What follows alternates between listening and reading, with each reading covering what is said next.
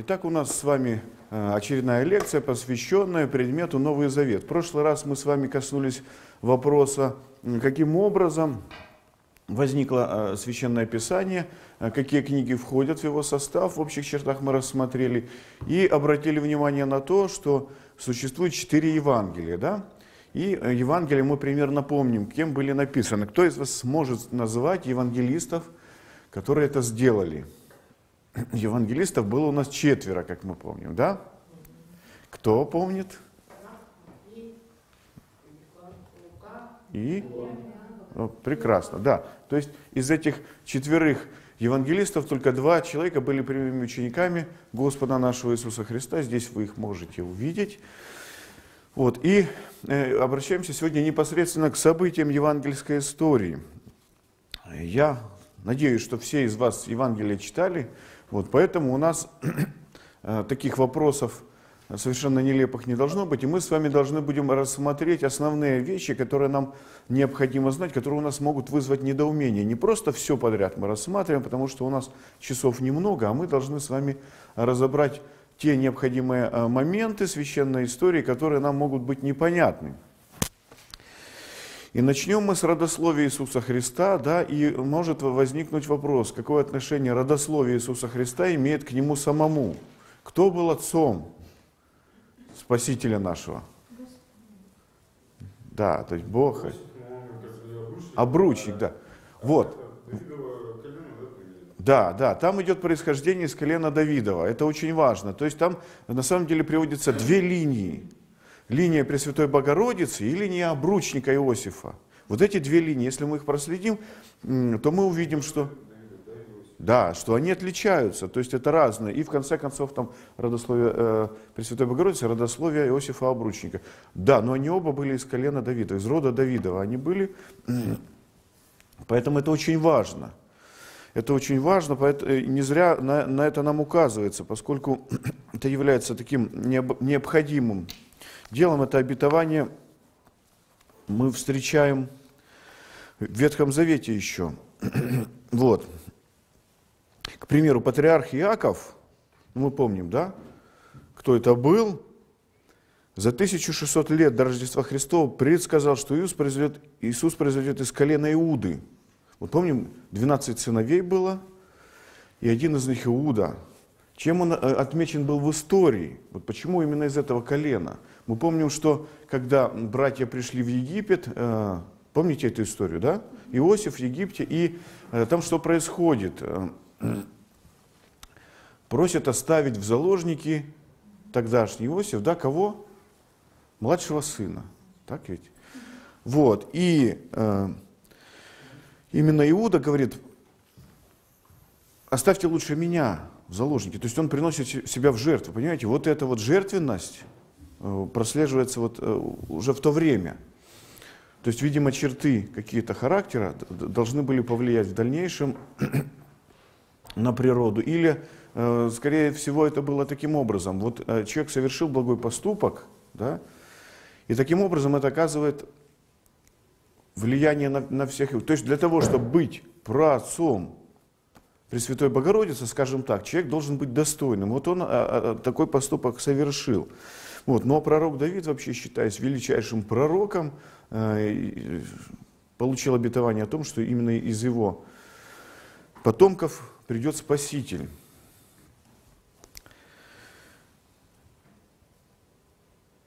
Кто из вас помнит, где был рожден Спаситель, в каком городе? В Вифлееме, правильно, в Вифлееме все-таки. Предсказал это пророк Михей. Опять же, за 700 лет до Рождества он предсказал, что это случится именно там. Также пророк Захария предсказал, что продан Христос будет именно за 30 серебряников. Да? Мы помним, что именно так и произошло. И очень важный для нас момент, пророк Исаия, которого можно назвать ветхозаветным евангелистом, предсказал рождение Спасителя от Пресвятой Богородицы. То есть для нас это не может являться каким-то актом, вызывающим сомнения, потому что для Бога все возможно, это нам понятно, правда ведь? Но мы знаем, что иудеи со временем исказили Священное Писание, то, что у них осталось, и написали там то, что хотели. Вот слово «альма», там, дева, изменили на просто молодая женщина. Вот свидетели Иеговы сделали точно так же. К примеру, у них собственный перевод существует, в котором они все моменты их, вводящие в сомнение, просто исключили. У них никаких сомнений нет, у них там все исправлено. Вот. И Давид, как праотец Христа, предсказал очень многие вещи. И смерть, и воскресение, и казнь Христову, все это было в Ветхом Завете. То есть, когда Христос говорит о том, что я являюсь именно тем Мессией, о котором мы говорили, которого мы все ждем, он ссылается на Ветхий Завет, где эти пророчества все существуют. То есть, для нас с вами эти вещи не совсем очевидны. Да? Вот мы вернемся к тому, что эти рыбаки необразованные, о которых мы слышим из Священного Писания, это люди, так подобные нам с вами, да, которые не знают ничего. Вот мы с вами не знаем ничего, потому что мы люди нерелигиозные. Люди тогдашней эпохи жили в традиции ветхозаветной, и они прекрасно знали эти тексты. Причем мы с вами имеем возможность прочитать, заглянуть в интернет, тогда всего этого не было. Люди пользовались чем? Свитками этим, да? И вот что такое синагога, кто знает? Синагога. Это не храм, как молельный дом, где Вот. изучали что-то. Да, да, это больше там как бы, да, место, где собирались для того, чтобы изучать нечто. Да, слово греческое, кстати, место собрания. И вот по субботам иудеи должны были для чего собираться? Мы в субботу собираемся для таинства, для богослужений. Иудеи же собирались не поэтому. У них храм был один. Давайте вспомним, что государство Израиль — это страна небольшая, и всем евреям полагалось несколько раз в год приходить в Иерусалимский храм, приносить жертвы. Да? И старались хотя бы на Пасху прийти туда и жертву эту принести. Так вот,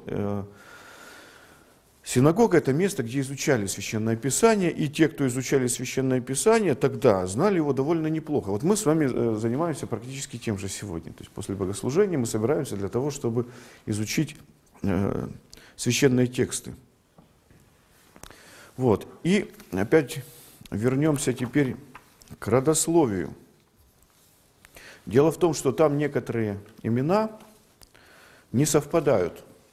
То есть вот две линии идет, да, исторических. Но поскольку из колена Давида они должны пересечься, они быть равными, но они не равны, и некоторые имена меняются. Так вот, Юлиан Африкан говорит о том, что так произошло по той причине, что в ветхозаветном Израиле, мы знаем, существовала традиция, установленная от Господа, когда в случае, если у человека нету детей, то что нужно было сделать? Да, восстановить ему семя. И это дети считались дети вот этого человека.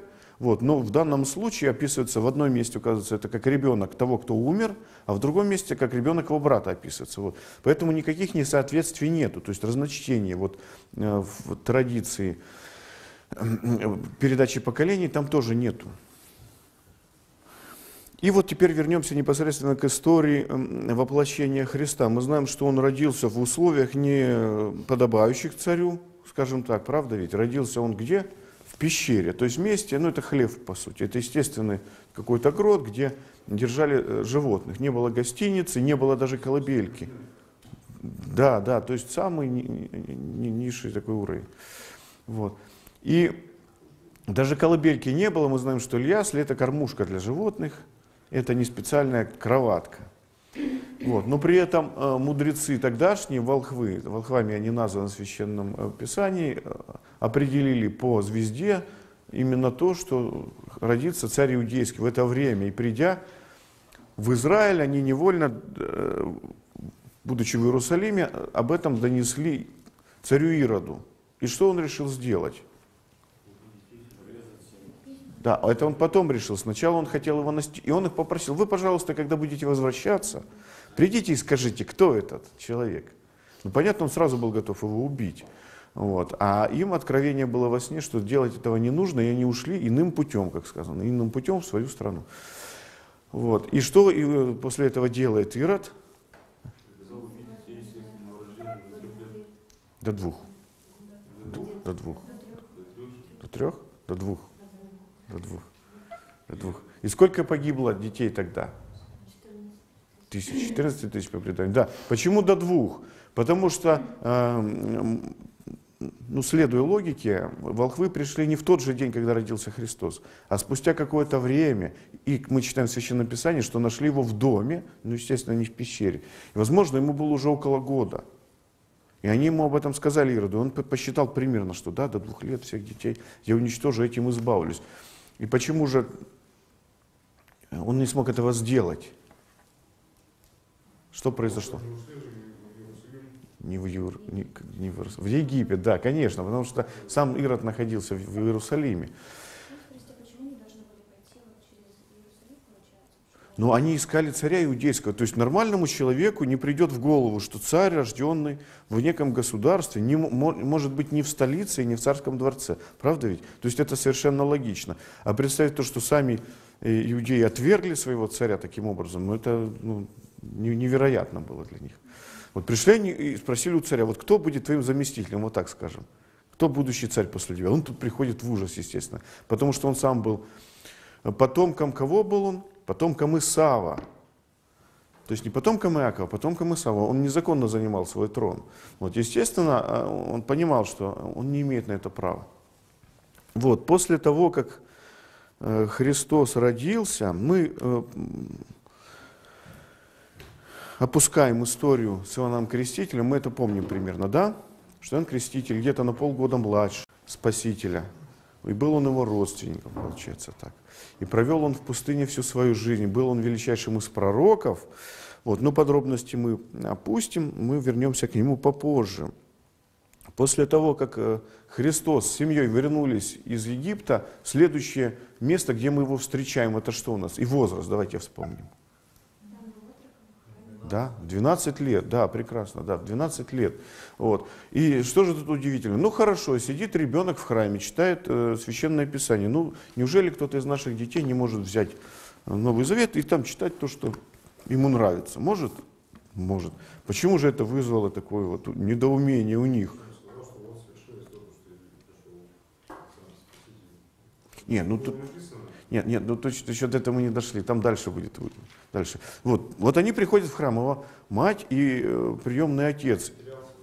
Потерялся, да, они его находят и видят его в каком качестве? Он сидит с учителями закона, и закон этот они вместе изучают, и что их поразило? Вот дело в том, что мы с вами можем открыть в любом месте Священное Писание, прочитать, ничего не понять, на этом успокоиться и решить, а что, или понять что-то свое. Дело в том, что... Считается, что некоторые книги, по крайней мере, тогда считалось это у древних евреев, что некоторые книги нельзя читать до наступления определенного возраста. То есть до 30 лет книгу пророка Исаии читать, допустим, было нельзя. Бесполезно. То есть, понимаете, Дух Святой еще на человеке не мог никак отразиться. Вот именно поэтому Спаситель вступает на свою проповедническую стезю по наступлению 30-летнего возраста, не раньше. Да? Вот. И именно по этой традиции священником в современной церкви человек не может стать до наступления 30 лет, а диаконом до наступления 25. То есть нужна какая-то мера возраста, в которую человек должен войти, прежде чем он сможет освоить какие-то вещи. Поэтому, если кто-то по каким-то причинам не может что-то понять, посмотрите в свой паспорт. Может быть, все нормально, не надо пугаться. Вот. Поэтому... Вот это их поразило. 12-летний ребенок понимает, усваивает такие вещи, которые он не должен усвоить, он не может их понять. Это вот было уже одним из чудес, одним из самых первых чудес, на которые мы внимание, как правило, не обращаем. Ну, нашли, ну и что, да? Вот мы так это воспринимаем. Вот. И следующий раз, когда мы встречаем Христа уже, это что у нас? Крещение. Да, вот, предваряет его... проповедание Иоанна Предтечи, и следующее – это крещение. Так вот, для чего крещение нужно было Христу, который сам безгрешен? Как вам кажется? Две версии основных давайте попробуем рассмотреть. Ну-ка, кто? Ну да, то есть сказано, дабы исполнилась всякая правда, так же? И второй такой момент – я говорил об этом неоднократно, но еще раз напомню, впереди у нас один языческий праздник, да, Новый год, А потом в наш еще один уже христианский праздник, как раз крещение Господне, Богоявление, параллельно празднуется снова языческий праздник на христианской традиции, в которой все люди лезут в прорубь в надежде, что будут омыты их грехи. Причем неоднократно люди об этом говорят утвердительно. Да, я собираюсь окунуться для того, чтобы смыть грехи. Вопрос, как это возможно? Вот, так вот, Христос неужели таким же образом должен был омыть свои грехи, войдя в воду? То есть, что освящает нас? Вот мы ради чего делаем вот это все? Кто властелин всего мира и кто дает святость? Материя или Бог? Вот. Для чего нам нужна вода? Да, в некотором смысле последний. То есть вопрос к православным. Если мы входим в прорубь на крещение, какие конкретно наши грехи смываются? Вот. Какие? Никакие, прекрасно, 5 баллов, хорошо. Вот, потому что освящаемся мы не в силу воздействия воды, а в силу того, что Христос воду освящает. Так вот, одно из объяснений необходимости крещения Христа заключается вот в чем. Мы помним, что Христос, сойдя в воду, вышел сразу же, мы читаем об этом, зашел и вышел. А что нужно было сделать, войдя в воду? Конечно, то есть человек заходил, и он, креститель, как бы топил. Ну все, ты, вот ветхий человек умер, я тебя утопил, теперь это новый человек, да? Причем были случаи, когда людей подобным образом действительно топили, случайно. Поэтому это было страшно. Это сейчас большинство людей плавать умеют, тогда они не умели этого делать. Это было серьезной опасностью. Так вот, Христос зашел и вышел, Он грехи не исповедовал. Так вот, Он взял на себя всю греховную природу, все наши грехи, которые мы совершали, все человеческое, которое совершило уже и совершать будет. Поэтому простить грехи может только Господь, потому что Он взял их на себя. И поэтому вода освящается силой Христовой. То есть Христос действует своими энергиями в этой воде, а вода тут вообще ни при чем, понимаете? То есть невозможно зайти в воду и получить отпущение грехов. Вот, но вода действительно становится священной в это время, это да, это правда. И что он совершил после этого? Вот он крестился, и следующий момент, который у него в пустыню уходит. Да. Для чего? Там конкретно сказано, для искушения дьявола. Да? Для искушения дьявола. А для чего же нужно искушение дьявола? Ну, зачем? Зачем это необходимо?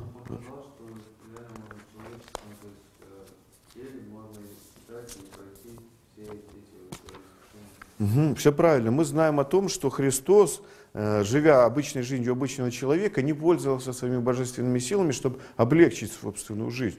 То есть он мог взять и спастись, он мог взять и не пострадать. Вот мы иногда сравниваем, вернее не мы сравниваем, а нам приводят в пример людей, которые пострадали за свои убеждения. Они говорят, а посмотрите, а чем ваш Христос отличается от того же Сократа, к примеру. Мы знаем, что Сократ, будучи обвинен в преступлениях против Афин, добровольно выпил яд. Причем он говорил, да, я попаду в то место, где находятся души великих людей, я буду общаться с ними. То есть иногда его называют христианином до Христа, именно поэтому. Так вот, это равная величина или нет? Ну-ка, обоснуйте свои позиции. Почему нет? Ну, ты сам выпил яд, а так Христа получается. Да, но Христос говорит, это не ты у меня отнимаешь жизнь, он говорит, это я ее отдаю. То есть ты ничего не можешь сделать без воли Отца. Следовательно, без собственной воли. Мы говорим о том, что Христос добровольно пошел на страдания. Он мог это избежать, как Бог, правда? Так в чем же отличие в таком случае? Так вот, Сократ тоже говорит, я вот, говорит, это делаю ради вас, по сути. Вы так хотите? Ну, нет, это нам с вами очевидно, да. А вот нам задают такой вопрос завтра, и мы что можем на этот счет ответить? А таких случаев было много в истории, довольно много. Даже вот возьмем человек в Великую Отечественную войну, приносит свою жизнь за других людей. Это понятно, это тоже подвиг, он не отрицается. Но почему подвиг Христа выше, чем подвиг вот человека? Дело в том, что у людей выбора нету. Он все равно погибнет раз, то есть он умрет в любом случае. И вот в случае с Сократом у него была возможность оправдаться на суде, да, но это было бы против его принципов. Но самое главное, у него не было сил, которыми он мог бы отстоять свою правоту. Христос мог уничтожить весь мир, мог уничтожить своих судей, мог изменить все, что угодно. Он мог лишить разума, все, что угодно мог сделать, правда? У тех людей, которые обычными людьми являются, таких возможностей нет. И Христос ничего не сделал для себя самого. Понимаете? Для того, чтобы себе облегчить участь, не сделал ничего. Хотя ему это не стоило никаких трудов. И вот в искушении в пустыне происходит как раз следующее. Давайте вспомним эти искушения, как они развивались. Дьявол сказал, он проголодался, и после камня стал. Взалкал Христос, мы читаем, на 40-й день. Вот сейчас у нас идет пост. Так вот у нас пост какой? Кто соблюдает пост, да? Так примерно в себе там в сердце ответьте. Вот в чем у нас пост заключается? Мы чего-то не едим. Тут не ел ничего вообще 40 дней. Христос так постился. А? Ну так что тут сложно сказать. Вряд ли человеческая природа может без воды просуществовать 40 дней. Еще и в пустыне, да. Вот. Но пить и вкушать пищу это рано. Да, и вот на 40-й день взалкал, то есть он истощил себя до такой степени, что уже почувствовал ослабление силы. Сатана в этот момент подступает. Кстати, обратите внимание, сатана к нам подступает в те моменты, когда мы ослабеваем духовно. Так ведь? Духовно и физически. Вот он ждет этого момента, он понимает, что пока мы сильны, бесполезно бороться. Как только мы слабеем, поэтому это нормально, к этому нужно быть готовыми. И вот он говорит о том, что сделать для себя чудо. Да? Ну, то есть это нормально, ты сейчас умрешь, может быть, от голода. Вот сделай для себя чудо, ничего страшного. И что Христос ему отвечает? Не хлебом единым будет жив человек, но всяким словом, исходящим из уст Божьих. Это он цитирует из книги Второзаконие отрывок. Почему он этот отрывок приводит? Потому что евреи, путешествуя по пустыне, что сказали Моисею? Да зачем ты нас сюда привел? Мы хорошо жили в Египте, мы ели мясо, у нас все было нормально, а ты тут нас вывел непонятно для чего. То есть они возроптали. И что было следствием этого? Вот мы помним, что в землю обетованную никто из тех, кто вышел из Египта, не вошел. Правда?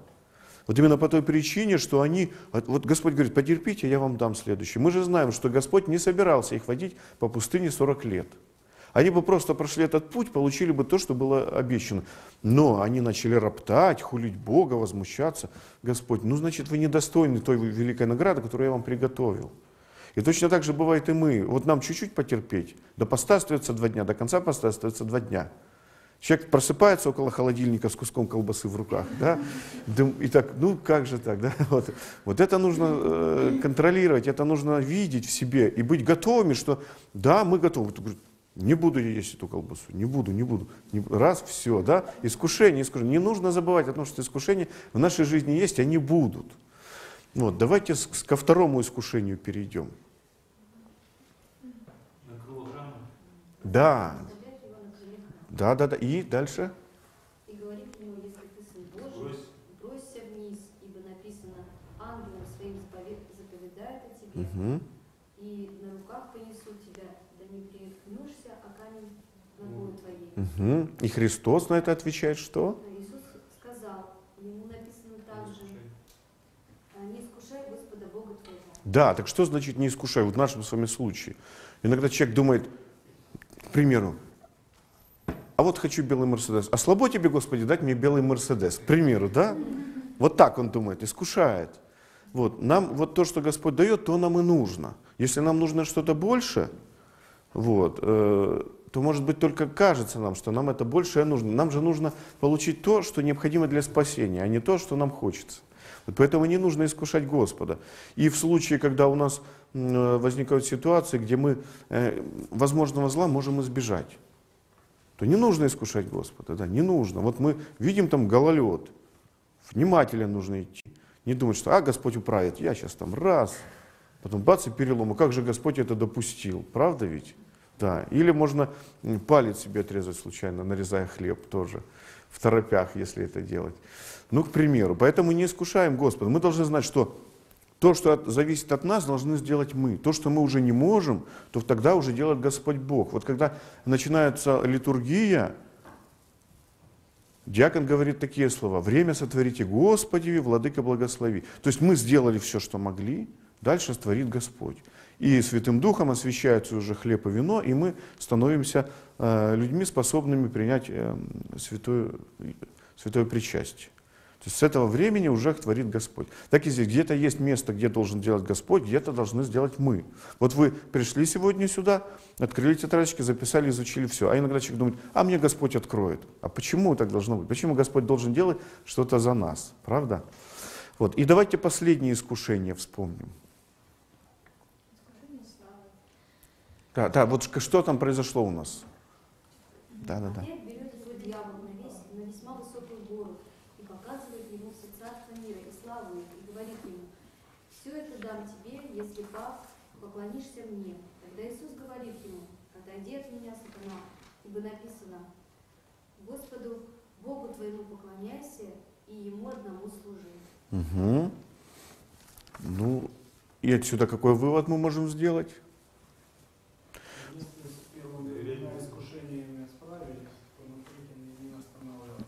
Ну хорошо, да, все правильно, все правильно. Вот мы, как правило, на первом уже застреваем, а куда дальше?